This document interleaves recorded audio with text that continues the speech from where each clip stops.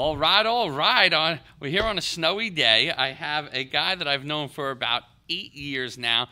Overall, great guy to the community. And let's welcome John Hazelet from Hazelet Realty Group. Thank you, Tom. Thanks for having me today. Absolutely. You're the second Hazelet. This is the first time we've had two family members on the show within a few weeks. But JT was episode 4, and you know, you're his proud dad. Yeah, absolutely. He's done a great job. Yes, he's getting there. He's doing a good job. I love to see his videos. I tell him this all the time. You know, JT. I mean, you know, yeah. But JT worked for me for about a year and a half, and he wanted to pursue other things, and it was a great move. And I think it's great. I love what he's doing with social. He's really taken it upon himself as a young, successful real estate agent. He's definitely using social to his advantage. He is. He's doing a great job with it. He really is. So let's, that was, if you want to watch episode 4, you can watch JT. Let's talk to John the father now. So 8 years ago, we met through the Brick Chamber of Commerce. We did, yes. What a great organization that is. Yeah, I'm a little biased. I'm the former president. Mm-hmm. But yeah, what a tremendous organization. And I'll tell you, I've always said it, joining the chamber, the Brick Chamber, was the best gift I ever gave to my business. Yep. Yeah. Now, you've been in business on your own for 3 years? Going on March will be 3 years. 3 years, congratulations. And before that, you were with another agency, but before that, you were in the trades. I was, yeah. So prior to Hazelet Realty Group, I worked at Cara Realtors. I was the broker there for about almost 5 years, 4 or 5 years. Branched out. Before that, I was actually a union steam fitter. So we must have met when you first came into Cara, because if we know each other 8 years and you were there 5 plus the 3. About that. Well, I was at Cara for 8. Okay. So I was about 3.5, 4 years in when we met. Perfect. All right, cool. Yeah. Now, going out on your own was a big jump? Yeah, it was. It was, a little bit of everything. A little bit of excitement, a little bit of holy cow, and then once it was done and settled and the decision was made in my head, this is what I'm going to do, there was no looking back. And it's been awesome. My only regret, I was treated very well where I was. My only regret is that I didn't do this sooner, to be very honest. Mm-hmm. Yeah. And now, you have opened a second office already. We have, yeah. We opened, Barnegat's been open a little over a year. That's impressive. So we went from 3 years ago to start, jumping into it to within 2 years you had a second office going. Yeah. And now is there going to be a third? At some point, I think so. Mm-hmm. I'd like to bring a few more agents into both the Barnegat and Brick offices first. Mm-hmm. I'm at 31 agents. Okay. I'd like to get that up somewhere about close to 50. And then at that point, I'll review where we are, and I'm not afraid to grow, is what I'll say. That's awesome. That's great. And, I love to see that. And, but I'm sure, because I know your quality is the most important thing. Like, it's not just about having a number of agents or having a number of offices. It's about having quality people representing your name that's on the building. Totally. It's about having the right people that represent you while they're also representing themselves. Yep. I've said that. My broker in Barnegat, too, when I brought her on, Elise, who I've known since we actually got in the business together, we started at Cara together. Oh, wow. And when I brought her in and I said, hey, this is what I'm doing. I'm coming in your area. I'd love to have you with us. Here's my one rule. They've got to fit our culture as far as the agents go. They have to have the right mindset. And if we find out that they don't, we've got to let them go. Mm-hmm. And that's my only real rule. And, so far we've had some come and go. And we've had a good number stay. Yep. And we've been adding ever since we started. I started with 5. Mm-hmm. I'm up to 31, and hopefully that's closer to 40 or 50 by the end of this year. And that's I think, a sign of great business on your part, because real estate agents in general are shrinking at the moment. They are, yeah. It's any time the market takes a breath and is stagnant, agents get out of the business. It's no different than when things are booming. Everybody and their brother wants to go get a real estate license. Yep. So we're just seeing the effect of that. But yeah, we've lost some agents in our business, which I don't necessarily think is a bad thing. Mm-hmm. And the ones that stay and persevere and work through, it's hard. Our business is hard, especially is very hard. When you're brand new and just getting started. And have no idea what you're doing. There's not a lot of guidance out there in our industry. So you really got a team with the right people to show you how to do this business the right way, you know, and kind of just, you know, have some sort of support. I'm impressed with your organization. You have these. I met at the Santa Drive toy collection. That you have these two young guys that are like 18 and 19 years old. Yes, it's so great that you've. I'm glad you said that. Let me tell you a little bit about them for a second. They're both throwbacks, right? Like, they found us. I didn't find them. Do they know each other? They do. They're like best friends. Oh, okay. So they went to school together. They did high school together and all that stuff. Brick guys? Tom's River guys. Okay. So they they just walked into my office and said, hey, we just got a real estate license, and we're interviewing it at a bunch of places, and we wanted to see if this might be a fit for us. They came together? They came so together. It was like Step Brothers interview? Kind of, in a way, right? So I was like, yes. So I scheduled time for them to come back and meet and talk, and I gave them basically the nuts and bolts of everything that we do, where I feel they may struggle as young men, where I feel like they can grow, and ultimately laid out a plan for them. And very shortly after our interview, they decided to join the brokerage. And then talking to them, they sat at a few different places, and they both say, hey, you were completely different than everybody. And you have to. It's no different than if I'm sitting with a seller, right? A seller, if I have someone that's super analytical, I need to have all my numbers. I need to show them.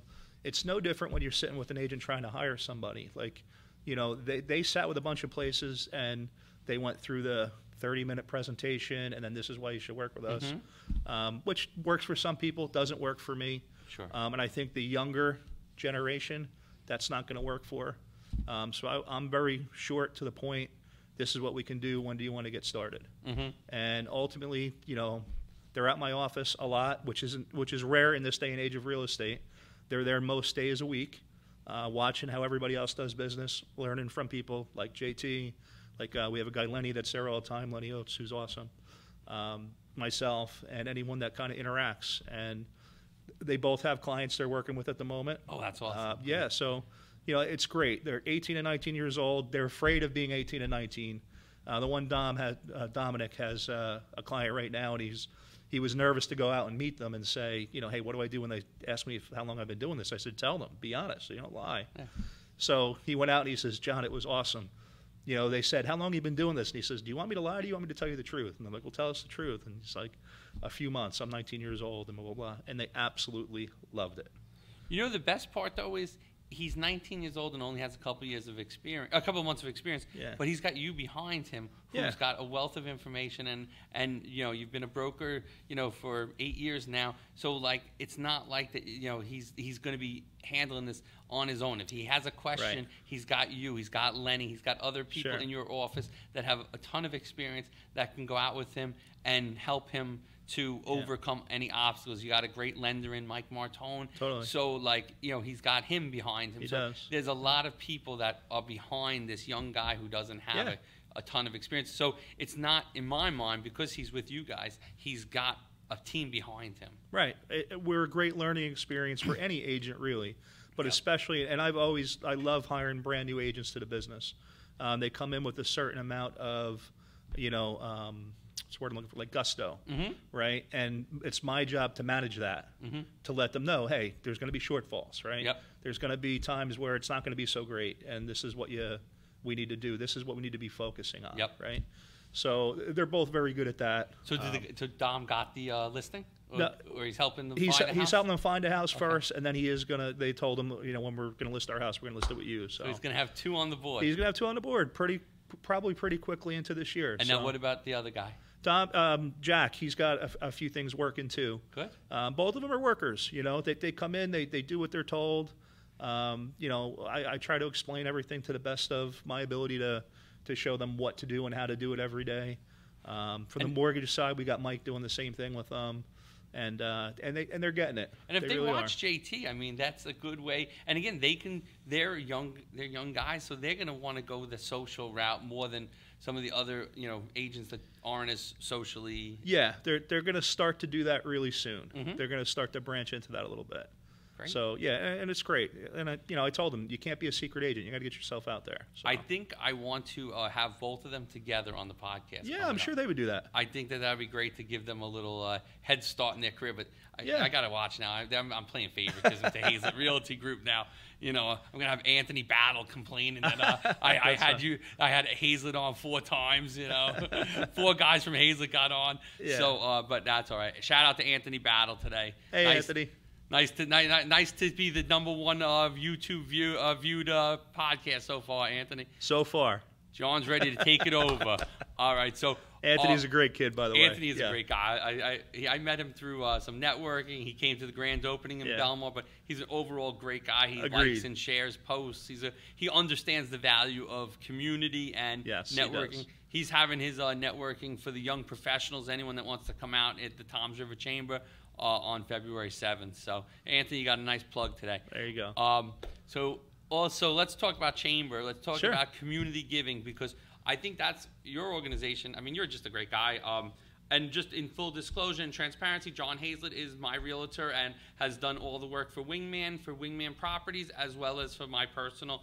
I've known John, like I said, for 8 years, so I do know him personally. So I have a great relationship with him, and he's done always right by me and my family. So thank you. And vice versa. I appreciate that. Thank you.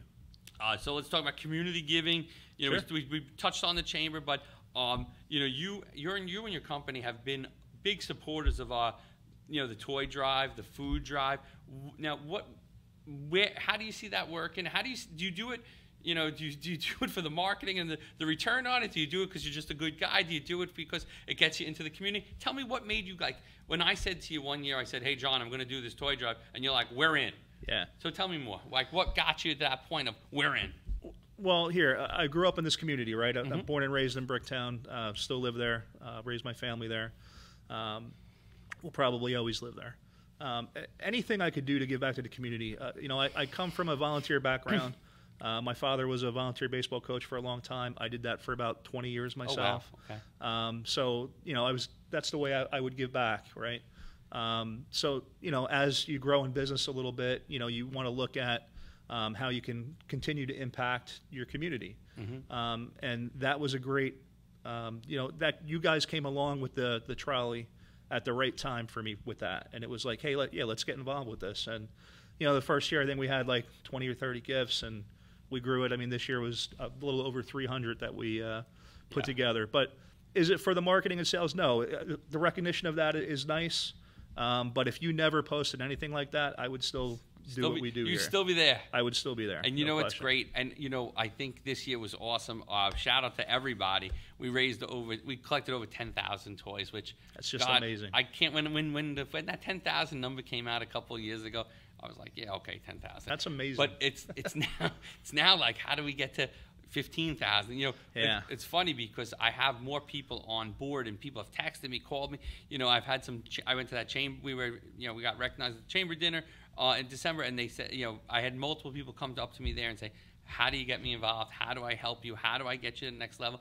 One of my neighbors at my office in Manasquan is Guaranteed Services, and right before the holidays, because he doesn't follow us on social media, I texted him and said, Helmy, thanks for making a contribution, donation. His response back on text, it still blows my mind. He goes, let's double it next year. So, and those guys are new guys in town. They bought the building next door to our Manasquan location right before COVID. So they're only in Manasquan for 4 years. This was their first entry into it, but he was like, let's double it. That's awesome. I have Bobby from the chamber, Bobby D'Ambrosio. Love Bobby. He reached out to me and said to me, when we were short on the last couple of days, he was very fast to send me a Venmo and said to me, let's get together. So I have a meeting with him in the coming weeks to see how he can get more involved in the nonprofit arm of our world. So I just think it's great how the community has stepped up and said, let's do this. So, and it makes it more fun doing it together and doing it collectively. And the trolley's a great, great day. But it's more than that. It's it's business owners and people in the community recognizing that not everybody is taken care of and stepping up to make those contributions. So I think it's awesome that you guys. I tell my agents every year that's what makes my that, and now of course watching my grandson open his Christmas gifts. Yep. Those are the two things that make my Christmas. Awesome. I love the fact that coming to your office, I love the fact that we always do it right after lunch. We gotta get a little energy before we pack up those toys. Yeah, but right. It's fantastic. Now, does in the future, like as we expand into other things, you think the Barnegat location we want to get involved in that? If we ever head down that way, we kind of do it jointly. So some of those gifts you saw were from the Barnegat office too. But yeah, but if we ever put a trolley down there, you're in. Oh, absolutely. All right, yeah, cool. Yeah, we'll make it work down there for sure. And I think Barnegat is a growing area. Like I think that was a very strategic spot you opened. Again, I think when you look at real estate and when you look at any business, going into different locations, and we've talked about this, and it's very important that you have that spot that's going to generate and be a good feeder for you.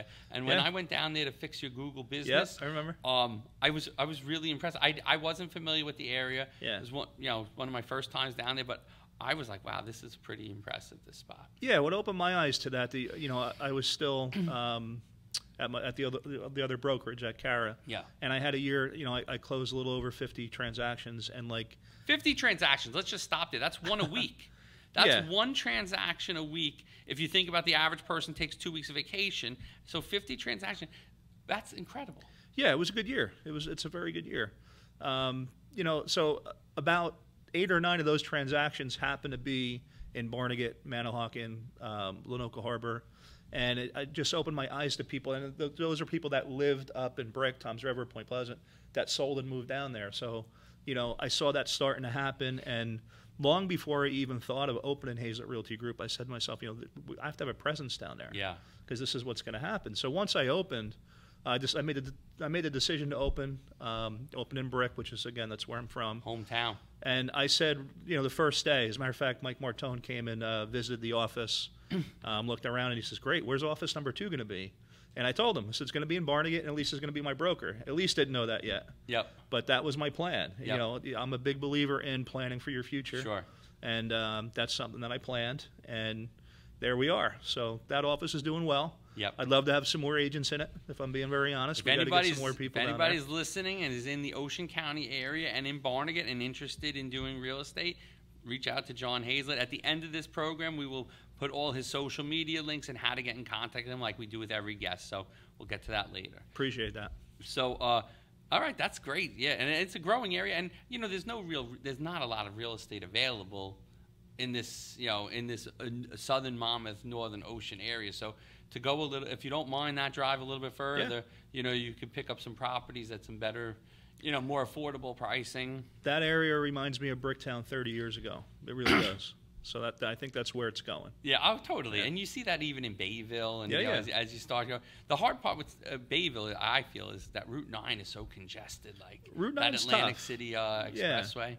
The Route 9 is tough there, no question. But they have some beautiful homes. They do. A lot of nice waterfront down there. Yeah. JT bought his house down in Lenoka Harbor, which is, right a stone's throw from there. Yep. Nice neighborhood. Right? Loves it. Yep. He loves it. And he's got a couple other podcast buddies down in his area. Shout out to Marco Reyes. Shout out to Tom Jara. I know they're all in that Forked River, Lenoka Harbor, Lacey area. So that's great. And again, those are the young guys. Those are the 30-year-old guys, 25 to 30-year-old guys that now are going to tackle there. And like Brick 30 years ago. Like Brick 30 years ago. Yeah. So that's absolutely great. So grit. Let's just kind of tackle grit. We were talking before the podcast about the fact that you have 2 locations and but it didn't happen overnight. No, nothing. So happens I part of this podcast is to get aspiring entrepreneurs to kind of see that see some success stories, and you're definitely a success story in my mind. You're successful. Again, I think success comes in different forms and ways, but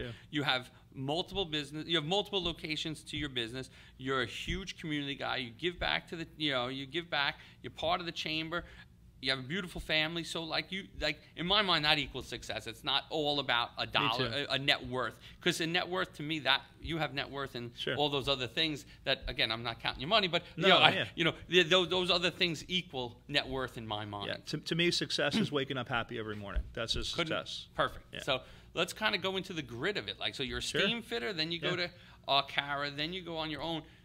And you did that all within, not a whole Yeah. lot of time.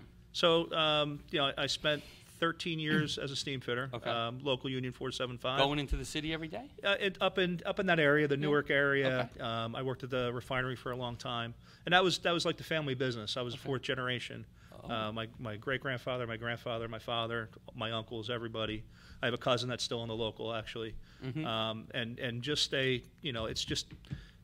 it's what I grew up kind of knowing. And to be very honest, I got in because I needed benefits. I had a kid, and who was diagnosed with diabetes, which is JT, and I joined basically for the benefits. And listen, it was great work. I would say I was mediocre at the job, if I'm being very honest, because it's not something that I loved. There was no passion in it. But it was a job, right? It was a job and with benefits. I wouldn't change anything. I learned so much from working there. Some of my best friends in the world that I consider brothers come from there. Yep. And I'm still in touch with a large majority of them. I'm still actually a member of the local. I pay my dues every year still. But yeah, so probably a good lead source for anyone looking for real estate. It was a pretty good lead source. I've done a lot of business with some friends there, no question. But the way that job works, it's construction. So when you get to a job, you start working yourself out of one. Yeah. And I was lucky. I was fortunate enough to be on a job for a long time. I was what's called the shop steward there. That job ended, and I went back to our union hall, and we had a few hundred guys out of work, and that's the way unions work, right? You go to the bottom of the list, and I never thought about doing anything else, truthfully. And it was over the summer, and I was out for 2 weeks. I'm not a guy that could just sit home. The kids were in their early teens. They didn't want to hang out with dad anymore. No. So I was bored, literally with my dog, watering the garden every day, waiting for weeds to pop up. And I said to my wife, "Man, this is terrible. Like, I'm bored out of my mind." And she said, ever since I've known you, you've talked about real estate. Why don't you look into that? Just go get your license, and maybe as a side hustle or whatever. So I did. So we had that conversation on a Thursday. I woke up Friday. I actually went on Craigslist, figured out who was hiring, which in real estate I realize now everybody's always hiring. I went and I sat at 3 different places that Friday. Funny you said Craigslist. Yeah, you don't hear that anymore. 12 years ago. Yeah, totally. Almost 13 years ago. Yep. So I went and I sat at 3 places. The place I thought best fit me was Cara, and I started there. Took the class, got in the class on Monday, so it was a short turnaround, and passed it, and there I was. And started pretty quickly in the business. I had a few transactions very early on, which I didn't realize was rare because I didn't know, right? And then Hurricane Sandy happened, and our phones were ringing off the hook. And I also got a call to go back to work, where I thought I'd be out for a little over a year. And I said, I remember telling my business agent, "Let me call you back in 10 minutes."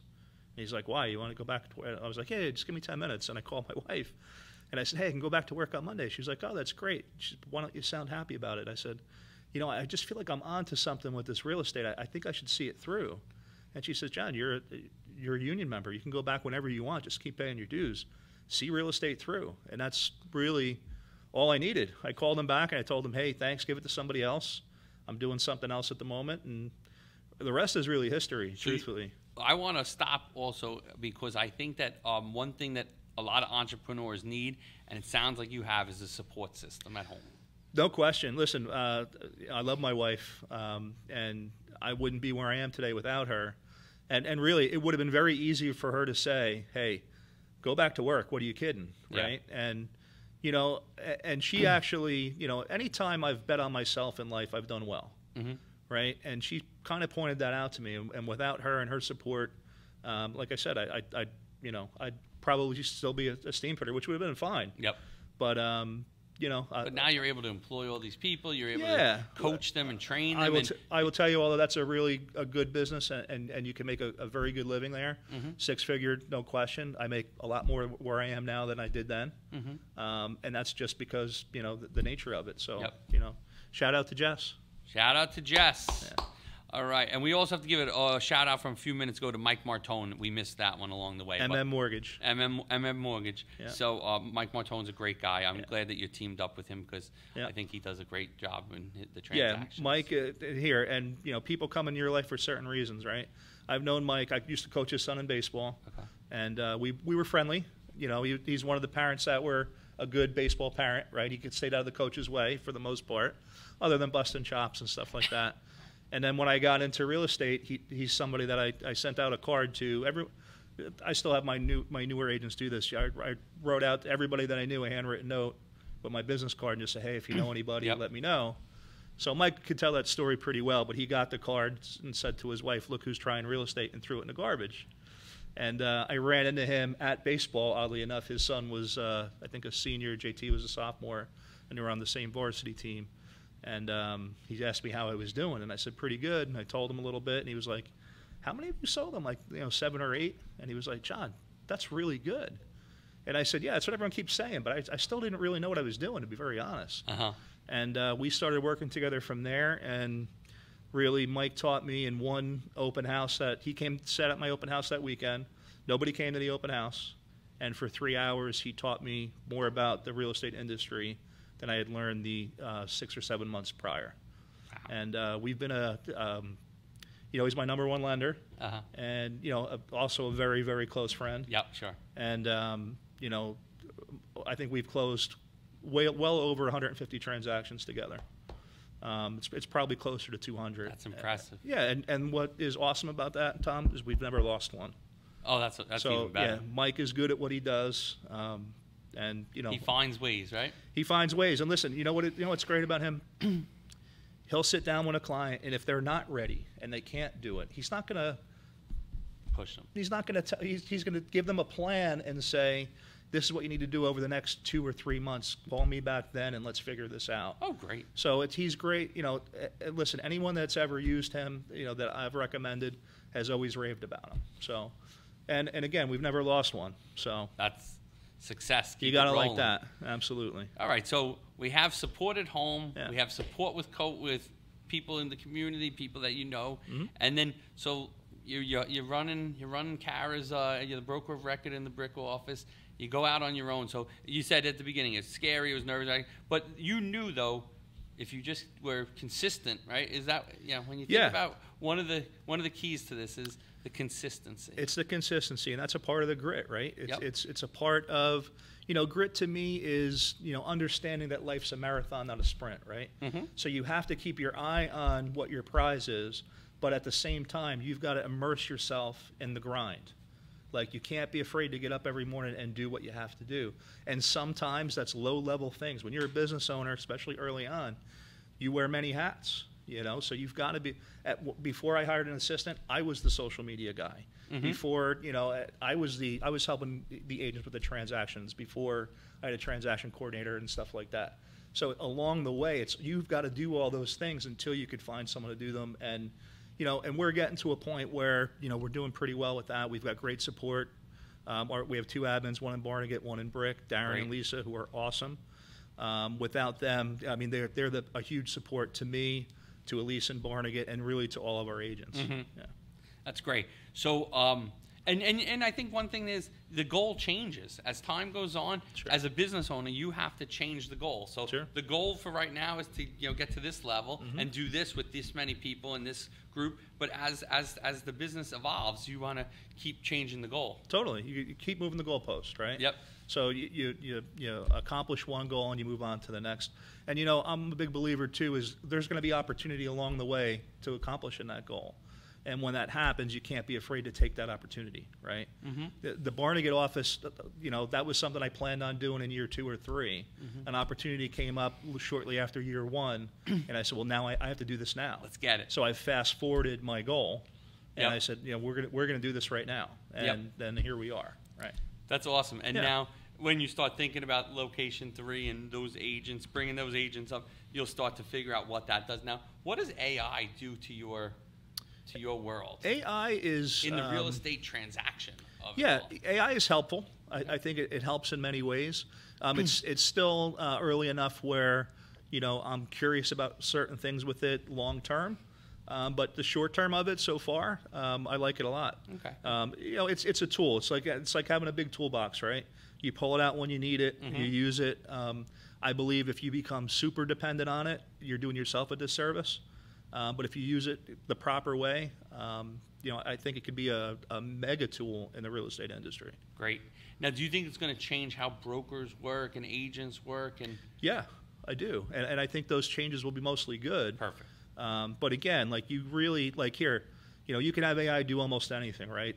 I like it for this. Like you can actually role play with AI. Mm-hmm. So usually in real estate when we practice role playing, it's awkward. You're sitting across from somebody and you're playing a part, and they're playing a part, and so it works. We do it. I like it, but you could do it with AI and have it respond to you, and you don't know how it's going to respond. Yeah. So for tools like that, I love it. For helping to write a description or the narrative on a home, I think it's awesome. But still, we'll do it, and then we'll go through and we'll tweak still it. Edit it. Yeah, And I think to. that's important, because I think once you start relying too much on it, you're going to lose. Your agents are going to lose focus of like, and what that means, and then they're going to go. The customer's going to go, "What does this even mean?" They're like, "Well, what do you say? I had AI, right?" Yeah. So you need to review it yourself. But I think that that's good technology. Me too. I was on a call before this podcast with a mortgage group of 10 lenders that are looking for some help with their stuff that Wingman offers, and they were just pro on it. And I'm sure you're gonna feel the same way. Is technology is really helping real estate? It is. Now here, I'll tell you, I've seen some hiccups with AI also. There's some services out there that will actually answer your clients for you, right, with AI. I've seen that. I didn't quite try it myself, but I don't think you could take the human out of what we do. I don't think so either. I mean? I think that in general, I think a lot of people are trying to use automation. Yeah. And it's great. There's some very great things about automation, but I also think that there's some things where you still human intervention. That's going to be like your brand, your brand. I don't want to make everything about doing it all online or doing it all through a bot and a ticket system. Right. I want to be able to do it through talking to a person, because I think that's that extra touch. That's that last touch point. Absolutely, yeah. So I think that there's there's benefits, but I think that in the real estate and even into the mortgages, I think there's a lot of benefits for technology in general, and social media, and more online stuff than in the olden days. So I think that part of the tech world is good for real estate. Yep, absolutely. What's your prediction for 2024 on the Jersey Shore? I think interest rates, even though they've gone up the last couple of days, I think they're going to start to trick down. I think you're starting to see, if you follow inventories come back a little bit, even since January 1st. Okay. When I say come back a little bit, we're still way below what we normally are. Just to give you an example, I'll use Bricktown. 2017 to 2018, we trended about 450 to 475 homes on the market for sale. Right now, as of this morning, we're 151. So we're still. We have to double twice, and then again, just to get back to where that was. And that was a very balanced market those years, which are years where in the real estate industry you do pretty well. When things are booming the way they did in 2020, 2021, some agents do really, really well, and some of the beginner ones will kind of struggle. Only because, mostly only because it's when there's very few homes on the market to sell, and you have this many buyers, it's hard to put something together. So really it's about, listings are important, but at the same time, things were coming on the market, they were just leaving it like this. So we were down January 1st, we had about 101 on the market in Bricktown. So again, we've climbed quite a bit since then. All right. So there's a little more inventory. You think the rates are going to come down a little bit, but we're still off the 2017, 2018 by but by inventory-wise, quite a bit. Wow. Yeah. All right. So I hope that 2024 is a stellar year for Hazelet Realty Group and you. And I look forward to having the young guys in one day. Yeah, we'll plan that. We'll have to connect, and get them on there. And I want to thank you for coming in today. But I also, before we sign off, I'd like for you to tell the viewers how they can find you, where they can find you on your website, online, on socials, and if you want to put your phone number in there. Sure. So online, our website is HazeletRealty.com. That kind of will lead you to the rest of our social media. We're Hazelet Realty Group on Facebook and Instagram. JT's got his JT Real Estate with JT on TikTok. Our phone number is 732-836-8788. Dial 1 for Brick, 2 for Barnegat, and that's us. Awesome. Well, thank you again for coming on today. Thanks for explaining your story, and kind of inspiring to see, to go from where you went to where your middle stop to where you are now. And I look forward to hearing about Office 3 the next time we meet up. Sounds good to me, Tom. Thank you. Thanks for Have having me. a great day. You too.